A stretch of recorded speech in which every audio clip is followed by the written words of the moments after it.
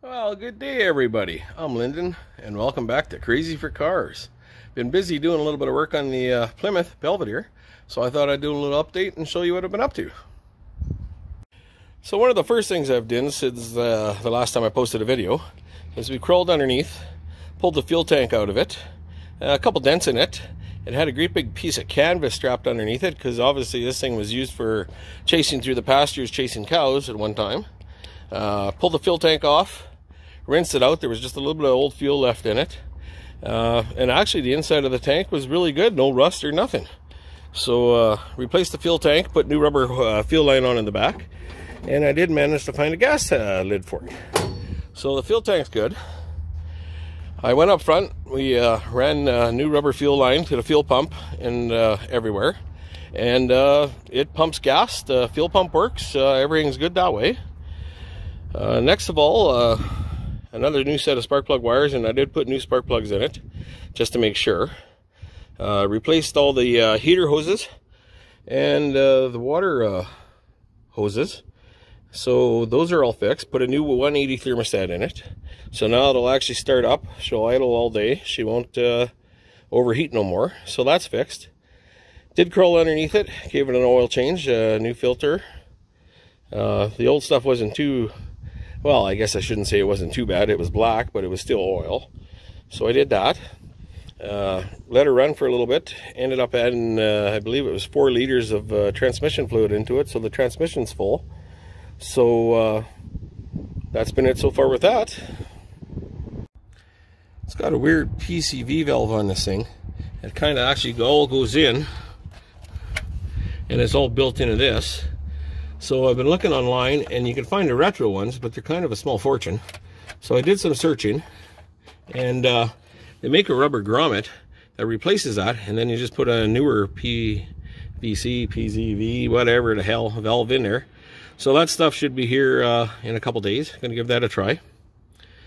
Got a new voltage regulator coming. I crossed the alternator and the ground, and then it seems to charge, so we figure it's a voltage regulator. So I do have a voltage regulator coming for it. Should be here in a couple days also. So going to go to work tomorrow and then get back, and then I got a month off. So in between camping and this and that, I should have lots of time to do some more work on this thing. So I will keep you updated. I did manage to get the gear selector working in this thing. I had to pull it apart, clean it, some WD-40, and it's actually quite neat the way it works. To drive the car, you drive the park, slide the park brake up top. It's in neutral automatically, and then you either just hit drive, second, first, or if you're stopped, go to reverse, and then or neutral, and then you can go to reverse, and it goes in reverse. And then when you want to park the car, you just slide the brake handle back down in the park, and the car goes into neutral. So that is working. I did check the transmission. I did start up the car with the back end off the ground, and the transmission does go from forward, reverse, neutral as it's supposed to, so fingers crossed, hopefully that will be okay. I guess while I'm in here, let's do a little cold start. Hasn't been started in a couple days, so let's see how she does. Like usual, these old things, you gotta pump them a few times, hit the key, oh, and away she goes. Fired right up, you gotta like that.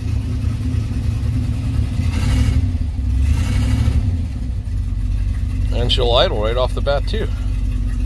So that's kind of a nice bonus.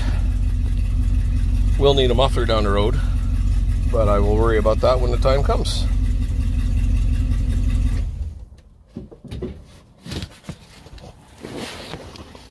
Well, I started to do the back brakes on the car here. This side here took me about 45 minutes to get the drum off. It was seized on there, but not too bad.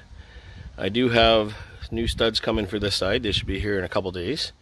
I did get all new lug nuts for all the way around in the car. This side over here was a real bitch. Pardon the bad language. It took me about 2-3 hours. This one was on there solid.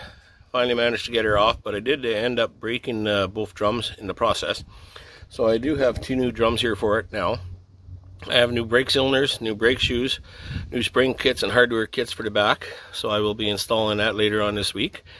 And then I will be moving on to the front And hopefully when I get the front off, if I can, I don't break the rotors, and maybe I can just get them turned here in town, because I don't feel like paying another $200 for 2 rotors. So that's all I got today for you folks.